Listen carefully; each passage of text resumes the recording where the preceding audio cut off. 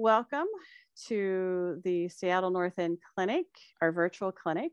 Today, we are going to have Larry Sloan, who's a fellow member of the 4D modular group. And he's going to present about building turnouts.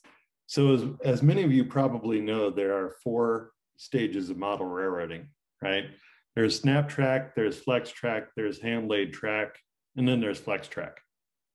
Because most of us probably really don't want to build every piece of track that's on our layout or modules. This presentation is titled If and You Gotta, and it's a sage talk about building turnouts or crossings for your model railroad. And I model in HO, in case some of you guys don't know. And I was talking with some friends about making a turnout, as Lisa said, earlier, how long it takes, and that I really don't enjoy that process very much, but it seems to be something that is my best option right now. So anyway, so somebody asked, why build your own turnouts? Yeah. So building or buying. So the benefits of buying, of course, is you probably won't drive yourself crazy and it's faster, right? Assuming the turnouts you need are available.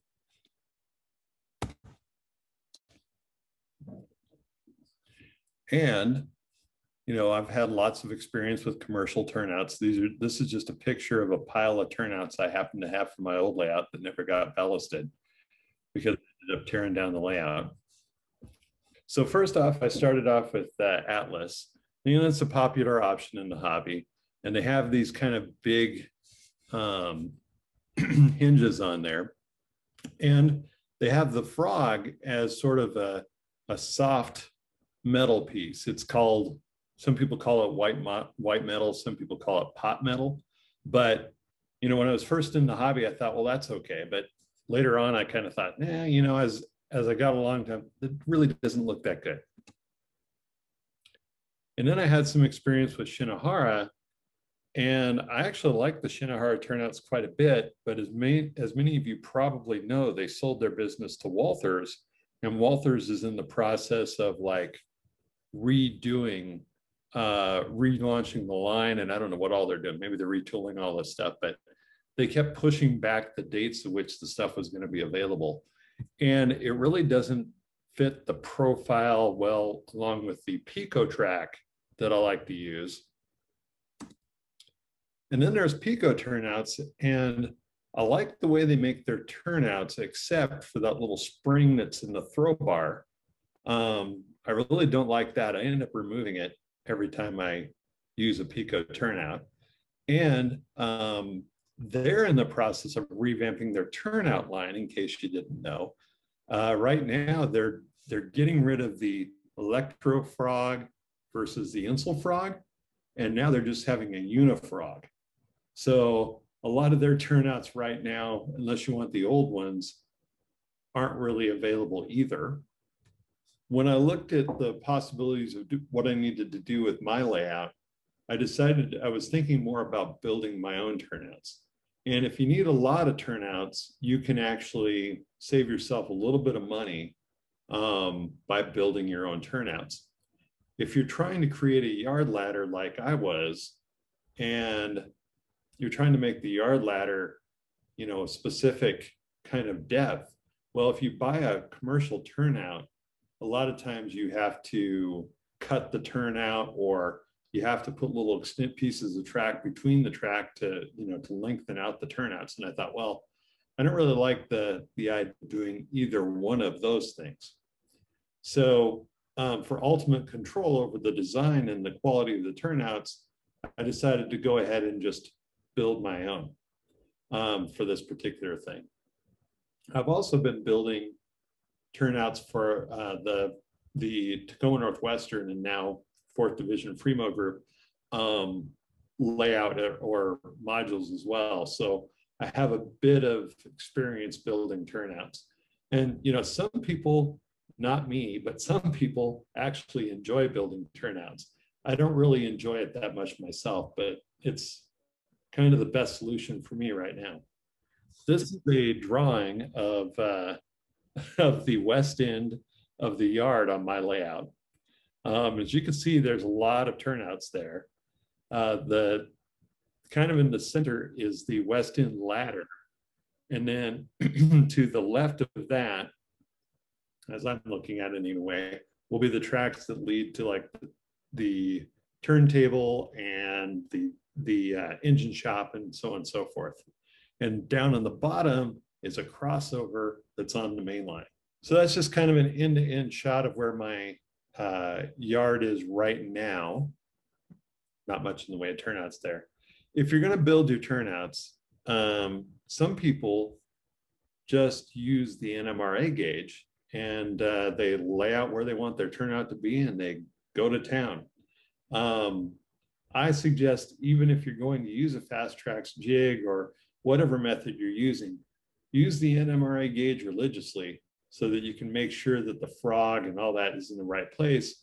Because if it slips like it has on me from time to time, you end up with a turnout where the wheels will derail at the frog, and that's no fun, because then you got to take it up and fix it. And while you might test it on the bench, there's just no substitute for that gauge. This is a downloaded template of a fast tracks crossing, but I don't have a picture of the crossing that I actually built for my NMRA certification. I don't have a jig for this, and I didn't have the tools for this.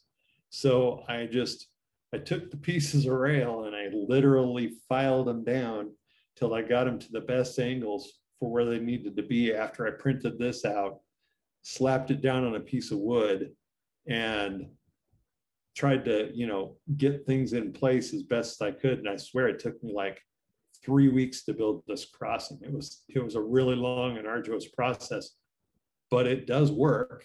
It passed the test, and I got my certificates. So thanks to Ed Say and Jack Hamilton and Walt for participating in that adventure. And luckily we got that in just before quarantine hit last year. So it was the last Tacoma clinic that we had before things got locked down. This is a fast tracks jig. And the reason I'm showing you this picture up close, well, there's a couple of reasons. One is to show you what it looks like in case you've never seen one. But on top of that, on the jig that I'm using, this is one that belonged to the TNW for building a number 6 HO scale turnout. There's little marks on here, if you can see them, kind of in the center of a lot of the PC ties that you see here. And those marks are there to make it easier for me to mark where I need to gap those PC ties. On the templates that you can download from Fast Tracks, it shows you where to do that. But rather than pulling out the template and looking at it every single time, I just put some little dots, pin marks on top of the jig so I could just mark it directly on the PC ties. This is a stockade tool, and it is not something that Fast Tracks sells as part of their recommended kit. So you have to look to actually buy it separately if you're going to do this. And so it's kind of an optional thing, and that's why they don't sell it as part of their kit. Is what it does is it holds a piece of rail in place so you can file it easier. And you can do without doing this. You can actually buy one of those. You can buy a sanding or a bench sander, and I'll show you a picture of one of those in case you don't know what it looks like. That you can do this with. So you don't necessarily have to buy this tool. But if you're going to do hand filing, you almost got to have one of those. This is a flat file. They also call these a mill file, or my favorite, the bastard file. Why they call it a bastard file, I don't know, but maybe it was because they needed to laugh at something. This is the belt sander I was talking about. I don't usually buy tools from Harbor Freight Tools. Honestly, I don't find they're very good. But they were actually the only ones that had this thing available at the time. And it's not a bad little tool. It was like 99 bucks. And but it doesn't come with the proper sanding belt for doing metal. So I had to go over to McClendon's and actually buy a separate belt to put on there. And I've done a number of turnouts with this thing. I've never gotten to the point where I wore out the first belt yet. So the belts last a long time. This is a point form tool. And if you're going to do any kind of track work where you're going to be making points or frogs or anything like that, or if you're going to do a crossing, I really recommend you get one of these. This is also the point where, pardon the pun, and where I will say that it's been in the email, so some of you might have already seen this, but I'm kind of the track librarian for the, or the librarian for the Fast Tracks tools that the 4D has now. So if any of you want to try building a turnout and you don't want to go through and buy like all of this stuff, get a hold of me. And Russ has got my number, but I also put it on the Grab Iron post as well. It's out there, and my email address. And we'll arrange to meet up so you can borrow these tools and check them out. I'm hoping at some point we can actually add to that library, because right now we've got like 4 jigs and a few of the point form tools. But the point form tools are really the most critical thing if you're going to do this kind of stuff, because that makes making the proper angle for the frogs and for the points one heck of a lot easier than, say, my crossing where I hand filed all of that stuff. It was pretty ridiculous how long it took. One of the things that was one of the most nerve-wracking things for me about building turnouts was when I spent all this time building the turnout, like an hour and a half into the turnout, building this thing. And then I got to take my jeweler saw and gap it. So there you see my jeweler saw where I've, weaved or threaded the blade through and then clamped it back into the jeweler saw so I could sit there and cut that turnout. I found that my big old vise is the easiest way of doing this. It holds it the most securely of anything that I've tried so far. And then I take one of my hands and hold on to the turnout while I'm doing it as well.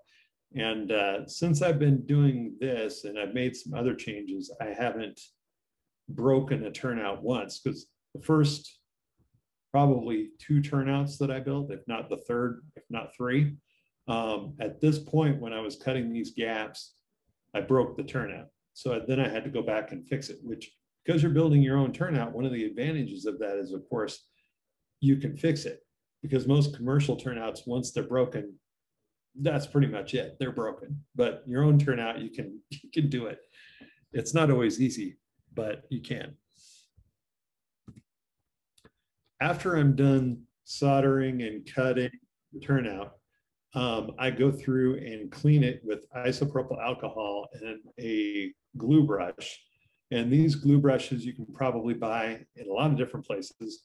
I happened to pick up this pack at Napa a few years ago, and it was like 30 brushes or something like that. So I've never gotten to the point where I've run out. So when it comes to putting the turnouts on the layout, Fast Tracks recommends Pliobond.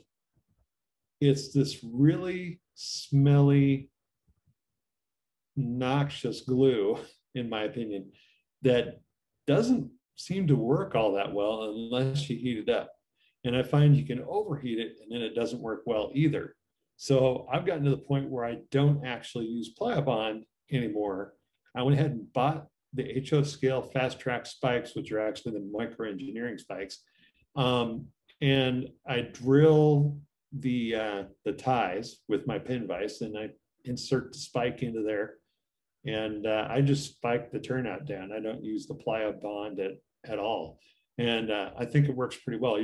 What you're looking at in the left picture there is, of course, a raw turnout where I've used the PC ties, of course, and you can see the gaps in the PC ties. And you can also see what Fast Track calls a quick stick, which is a laser cut piece of wood that is built specifically for these turnouts. The upside of it is that it is really quick and they're pretty nice. The downside of it is if you're going to build a crossover or something a little more special, you can end up kind of tossing aside a chunk of the quick stick because it's too big. I'm going to give you some examples of different things people have done. My friend Brian Pickering, who's also with the 4th Division HO modular group, hand laid this turnout without any jigs, but he did use Fast Track's point form tools. And what he did here was he printed out the template. He actually like glued the template down to the base of his module. And then he spiked, if you look really close, you can see he spiked each individual tie because he didn't want to deal with using the PC board ties. He didn't want that look in the middle of his track. So he just spiked everything by hand with individual spikes. It took him a long time to do, according to, that's what he told me. I don't know how long it took, but it was a really long time. Okay. Some other examples the guys provided me. I'm on a Facebook group that's called Track Modeling and Detailing. And believe it or not, this is a Facebook group that is focused only on that. They don't talk about engines, cars, anything else. It's all about the track 24/7. This guy is on the East Coast, and he's modeling a railroad that's in the United Kingdom. And these are X-Acto scale parts. And that's why the ties, the brackets that are holding the ties, that's why they look like that. It looks pretty cool. It's not something I would do because it doesn't follow any of my prototype stuff. But that's what he does with his stuff. This was made by a guy by the name of Stephen Buck, who's actually in Australia. And he's modeling like 1920s Sydney. And so this is a double slip switch that he constructed out of Fast Tracks and Proto 87 materials. So if you're looking at this picture, you'll see, I mean, it doesn't look very good like this, honestly, but when you get to his later pictures and stuff, it looks pretty cool. If you look just to the left and right of center of the turnout, you'll see what looks like some flat pieces in there. And those are some hinges for that turnout. This is also Stephen Buck's stuff. This is his fiddle yard. And he sent me a picture of the yard in its completed state, which I wanted to show you, but unfortunately the one that he sent me was really low resolution, so it didn't look good at all. But this is what his plan for his fiddle yard was, and all of those ties in there are PC board ties. He's gone through and he's done a heck of a lot of work on that, as you can see. This is one of my ties that has been done, and this one was painted with airbrushed with Vallejo mahogany just a few days ago. And so this was done with the Fast Tracks jig, and you can still kind of see the PC ties in there, but once you get it painted, it really doesn't show up very well. So most people won't notice that there's PC ties in there. This was done by Steve Cox. This is on his SN3 layout. And this is a dual gauge turnout that he hand laid. Those ties are all wood. That's all stuff I was there when he was like dipping all of his ties in his alcohol and in the ink, and I can't remember what the other color is in the solution, but he, tinted all of his ties before he put them down. And now he's got standard on the right, standard, or on the left, excuse me, standard S, and on the right there, SN3, for that dual gauge turnout. So pretty cool stuff. Not my cup of tea, but I think it looks good. This was done by Tim Runs down in California, not Oceanside, Oceano. That's it, Oceano, California. This is a module, a Fremo module that he's built using the Proto 87 stuff on the left there. And on the upper right is a close-up shot of some of his track work. On the lower left is a shot he sent me of him putting together some of the stuff in the Proto 87 jig, which is stainless steel, and you can get these magnets for it so that it holds the track in place, because he doesn't spike it. More on that in a minute. So he told me that he used to like to use the Walthers spikes, but Walthers doesn't make those spikes anymore, so he can't get them. He's completely out of them. So he uses a JB Weld 15-minute epoxy and glues down his rail. He does use some micro mini spikes from Micro Engineering when he needs to really spike something. He'll use those, and those are the spikes that you actually see in this picture. The ties are part of the Proto 87 stuff, and so are the tie plates that you see in there, and the joint bars, and all of that stuff you see in that picture. It looks like a lot of detail work to me, but you can see the results are pretty cool. And if it's something you can see like right up next to the edge of your layout or on a module, I can totally see how something like this would be a really cool thing to have. This is another shot of Tim's stuff. Just the Proto 87 plastic ties, what they call their fast and easy, as I understand it, stuff.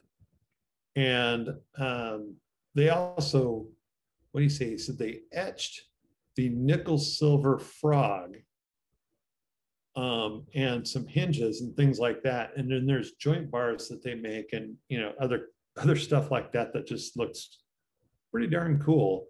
Like I said, I think it would probably actually take me even longer to build a turnout for this stuff, but I guess I'd find out one of these days, because I'm curious enough that I'll probably buy it when I get a chance. And that, my friends, is the last page on the presentation. Whichever way you decide to go in building your turnouts, my suggestion is take your time, use the gauge, religiously, because you don't want it to end up, looking like that car on the right.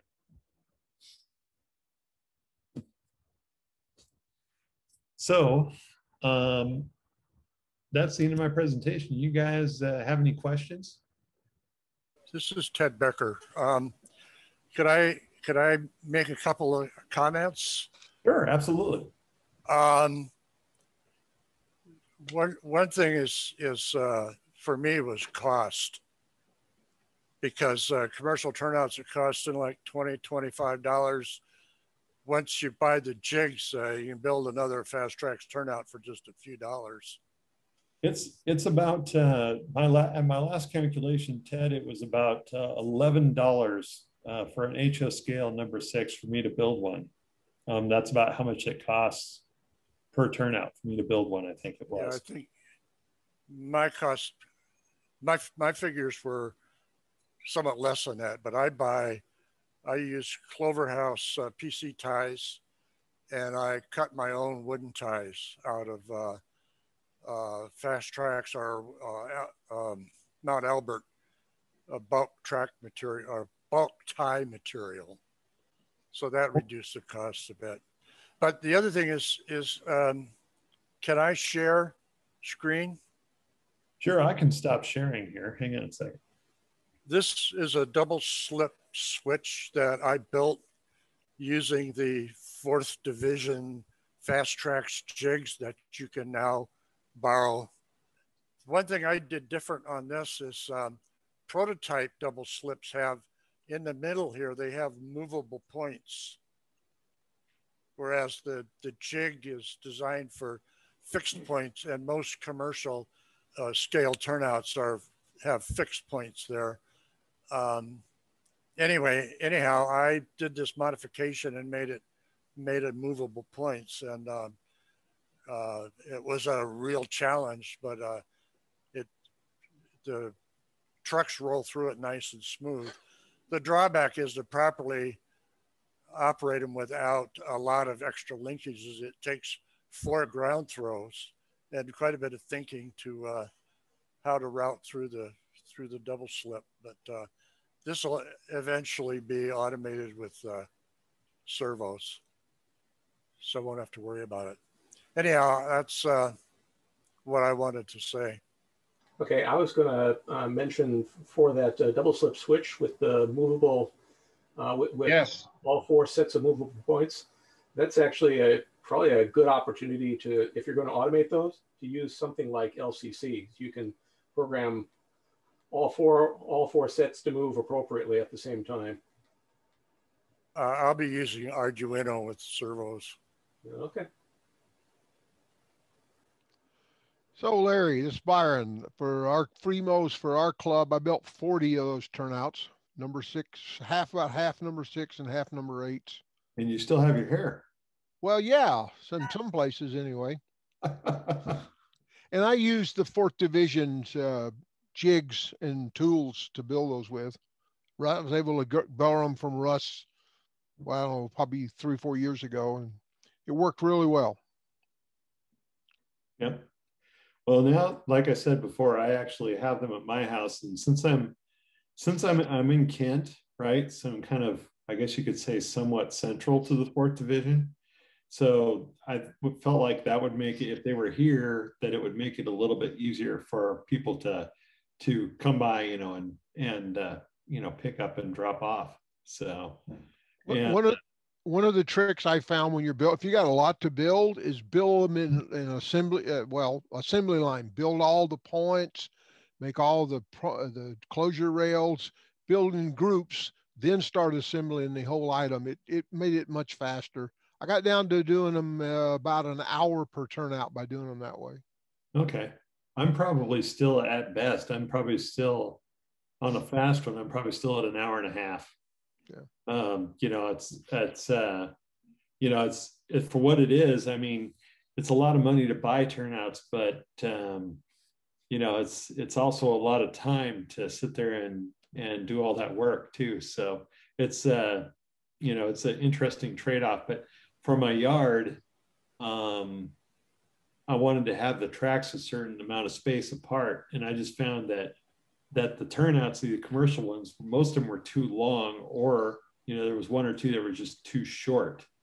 So for me, it was like, well, if I'm gonna do all this, I could save probably about $10 or $15 a turnout by building them myself.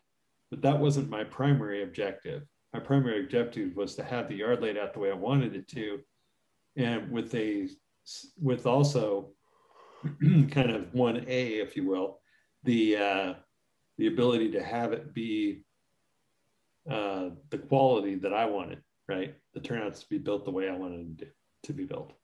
And so, and having run on the Boeing modules, I know I can tell everybody that Byron did a pretty doggone good job on those turnouts. They work really well. I would like to second your comment about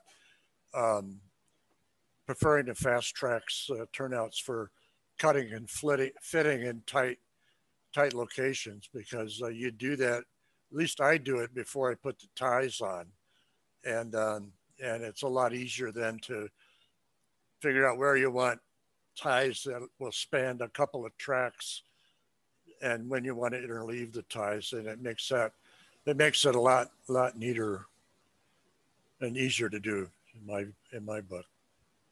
This is Lee. One of the things that is attractive to it to me, and I've built a layout behind me here, and I've got a bunch of Shinohara, Walther's Shinohara turnouts, and I've noticed that the curved turnouts tend to drift wide and get out of gauge. And as I started to try to run proto scale wheel sets, I found that all of a sudden I was having derailment problems, and to correct that, I've gone back to the wide wheels. But you know, doing it again, I'd probably use the fast track, you know, jigs to build things. It's been a little bit frustrating, but you know, you learn as you go.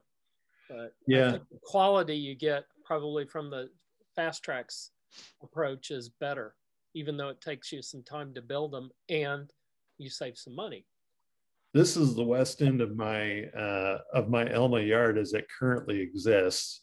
And so you guys can see all these turnouts right in the middle are all number 6s. And I use Eileen's tacky glue, and I just glue down. What I do is I'll take the quick sticks, and I'll actually take them off, well, the sprue, I guess you could call it, and, you know, sand off the splinters that are on there a little bit. And then kind of like Ted and I were talking about a few minutes ago there, I'll figure out exactly how far I want to take the quick sticks, if not all the way. And I glue them down to the base with using the turnout itself as a guide to where I want them to go. And the Eileen's, I can actually move them around for a little bit, you know, for a couple of minutes before that glue sets. But once that glue sets up, they're not going anywhere. And then when I'm done with that, then I take the fast track spikes and I use my pin vise, probably a number 80, I think it is. I was going to write this down, Doug, I forgot. A number 80, and I drill into the wood ties with that. And then I push the spike into there, because I found that if you don't drill the ties first, that the fast track spikes will just bend on you. And that's, you know, or they'll bend when you try to put it in the plywood, and that's really annoying. So I drill those out. Also, hand-laid turnouts have a stronger, it takes more to push the point. So if you're using tortoises, that little, I think it's like 025 or 020 piece of piano wire that comes with the tortoise won't actually move the points. You have to, or I've had to get some thicker piano wire, either a 032 or an 037, depending on the turnout, and drill out the tortoise a little bit using my pin vise to let that bigger bar, or let that bigger throw bar fit in there, or that big wire fit in there. So, and that works. That seems to be working pretty well. So I'm pretty happy with the results on that. I've only had to do a couple of turnouts where they got a little stiff, and I had to do a bigger bar. This is, this is just underneath that same end of the mod, or the layout there. I almost said module. And this was before I did all the wiring, but essentially, yeah, I just take that little wire that the fast track, or that the tortoise comes with, and chuck it, and then, like I said, drill it out. So there you go. I've used a lot of heavier wires with my tortoises, some of which are further down than just being on the bottom of the plywood. It makes a huge difference. And there's eventually you can figure out all kinds of schemes to make that work, where I've run into tortoises that lined up on joist under my layout after I built it, and could build some remote devices using that heavier wire. It works well. Yeah, I need to work on one remote device. One of my turnouts is going to be kind of back farther, and it ended up being right up against a brace. And I bought one of the tortoise offset kits, but it's missing a part. I went to put it in the other day and I was like, oh man, really? Anyway, so this is the ugly duckling. So you guys can see that. It's going to take a second to snap into focus. But this was my hand-built crossing. And this was a piece of plywood that I attached it down to so I could haul it down to Tacoma and take it to the clinic there in January of last year so that it could get judged. You know, these soldering joints on here, I probably redid most of those about 6 or 7 times before I got this thing right. So by the time I was done with it, I was really done with it. But it does work. As we all know who have hand-built turnouts, the moment you paint that and weather it and ballast it, put the ties in, it's going to blend in beautifully. You can quit complaining about how it looks, only how it works. Right. So as long as it works, you'll be happy with it. There's a couple things to see here. At the bottom is a crossover that I built, and I have it taped together because I'm ready to start putting the ties under. And above it is an assembly that I made. It's on the left is a number 5Y from the 4D jigs. And then to the right of that is a number 8, a regular turnout that was also built with the 4D jigs. But the interesting thing about this is the stock rail for both turnouts all the way through is one piece. And the actual points are only about an inch or so apart. I don't have the throw bars installed yet. But the other thing is above it is my compartmented tie box. I mentioned I cut my own ties with my Northwest Shortline chopper, and I cut them to length, stain them, and then put them in these compartments that are labeled by length.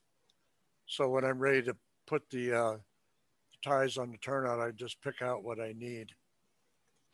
I'm trying to remember, yeah, I think I built this crossover so that the frog rail and the stock rail for the other turnout is one piece on both sides. Yeah, that's a real trick. Yeah, it is. Once you've built a few of those turnouts, I think you start to get an idea of how you could actually make that work. Yeah. And I haven't actually done that yet, but I've actually thought about doing that a time or two. I just haven't done it yet. So. Yeah, the real secret to it is use the paper templates. Yeah. Cut them and fit them and get them lined up, and then you can see what your possibilities are for building like these with the one piece of rail. Yep. Another thing that I wanted to say is that if any of you guys out there are like, you think you might want to build 1 or 2 turnouts and just try it out. I think part of the intimidating thing right now is when I went to do all this, I had to order from far away, and I had to pay some pretty significant shipping and wait some pretty significant amount of time to get all the materials that I needed. Because I checked around a few weeks ago and nobody in the area had the materials that I was looking for to build turnouts, right? Yeah. And I wanted to say that I'm willing to sell something, like if you need a stick or 2 a rail, right? I can work with you on that stuff so you don't have to buy a big pile of stuff, right? Because most guys want to build like Lee was talking about, getting a certificate. You want to build 1 or 2 turnouts to do that. You don't need this big, huge pile of supplies all sitting around in case you decide you don't want to do that anymore, right? That's fine if you decide you want to do it and you're going to buy all that stuff. But one of the great things about the 4th Division having some jigs is that you can try it without spending all that extra money. I think that's fantastic. Hey, Larry, one caution on those jigs. It Yeah. has to be micro engineering rail. Yes, Code 83, you can't use any other brand. It will not fit. that's a good point, Byron. The Atlas rail won't work. Well, it's really good to know that you can only do this with microengineering rail, because I was thinking about trying a different type. So if you're going to handle it, Lee, if you're just going to do it without a jig, you can use whatever rail you want. But the Fast Track's tools are built with microengineering rail in mind. Okay, good to know. Because that's the way I want to go. The guide point, or whatever, the positioning of the rail is based on the width of the base. It's the width of the base that determines gauge and stuff. So, so that other brands of rail may not work. They won't even fit in the jig itself. No, because it's wider. Yeah.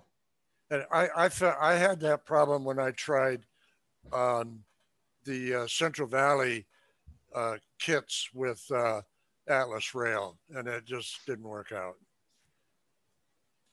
I'd like to, another tip on the number 8 jig, that the stock rail, there's a very long stretch, 2 or 3 inches or so, where the rail is only supported or positioned on one side, and that rail can bow in, particularly on the curved part. It can curve in a little too much, and the gauge can be narrow. So you have to be sure that the base of the rail is pushed out against the jig. He's talking about right here. Right there, yes, exactly. See that on the jig. Now on the number 6, it's not a problem. I've got number 6 I'm building right here on my bench right now with my own number 6 jig. Thank you all for coming. It's always nice. We have someone from BC. We have a couple Canadian folks. I see someone from Alaska. This is just really, really nice that we can have these, and with so many people from all over the country and such. So it was lovely seeing everybody. Thank you, Larry,